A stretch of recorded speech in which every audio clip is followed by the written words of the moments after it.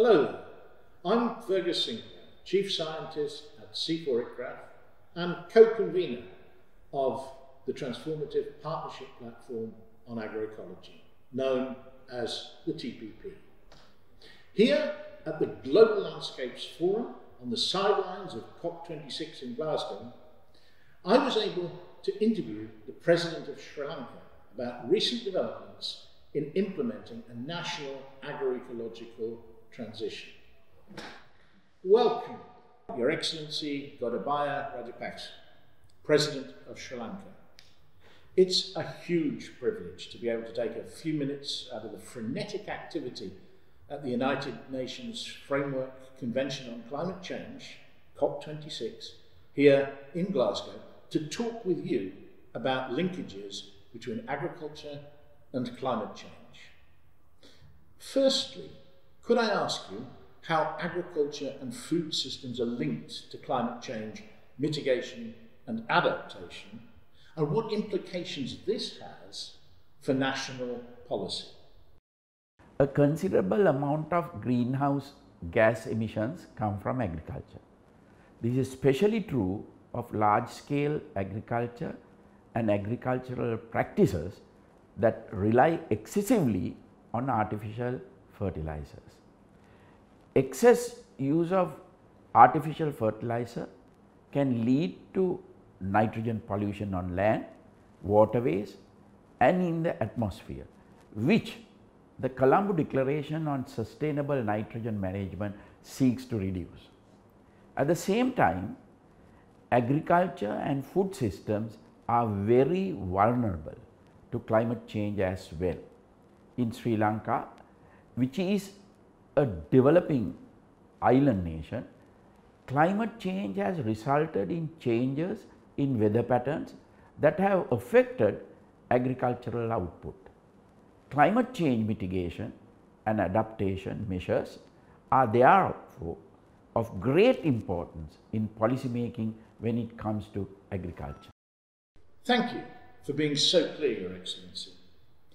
Back in June this year, at the 48th session of the Committee on World Food Security, you changed the game by urging countries to take bold steps to tackle climate change and led the way by announcing a national ban on the import of harmful agrochemicals to Sri Lanka.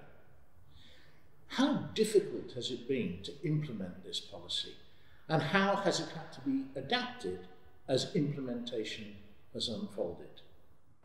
The restrictions made to imports of harmful artificial fertilizer as well as of weedicides and pesticides has met with a lot of resistance in Sri Lanka. Some of this resistance is due to entrenched lobbies that want to promote these substances. However, despite overuse of chemical fertilizer leading to soil degradation and inefficiency in farming over many years, there is still a very widespread belief within the farming community that organic fertilizer will lead to lower yields. For this reason, there is a lot of resistance coming from the farming community against the restriction of these imports, even though such restrictions are better for human health as well as the health of the planet. We also have significant practical challenges in moving away from a system that was heavily dependent on artificial fertilizers and towards organic agriculture. One significant issue is increasing production of organic fertilizer domestically, since there are serious concerns about transplanting different microbial cultures. As a result, we are left having to seek newer alternatives such as nitrogen extracts, which is in short supply globally. We need support from the international community to obtain technological solutions to the problems caused by lack of viable alternatives to chemical fertilizers. We also need scientific alternatives for chemical weedicides and pesticides.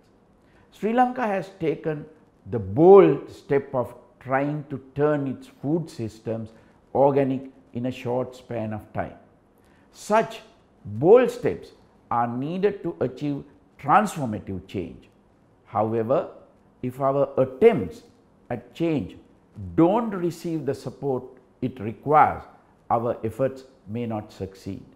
This will send entirely the wrong signal about sustainability at what most people agree is a very critical time for the health and future of our planet.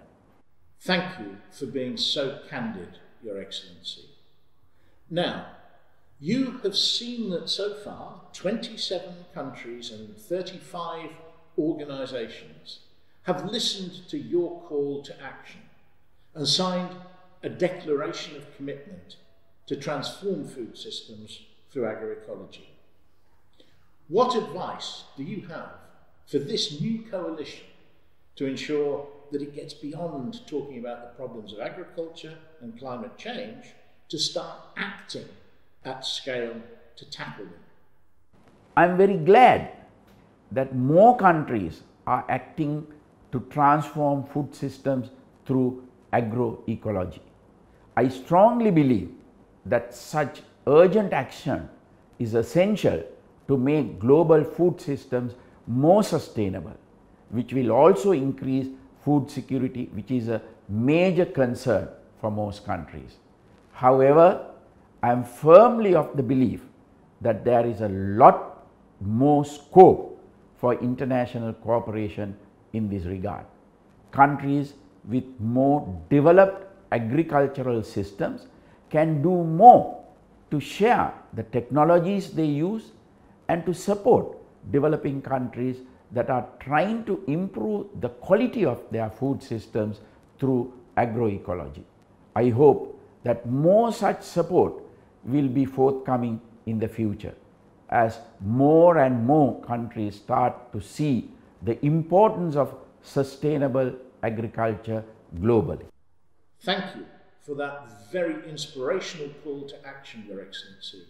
It was a great privilege to talk with you today.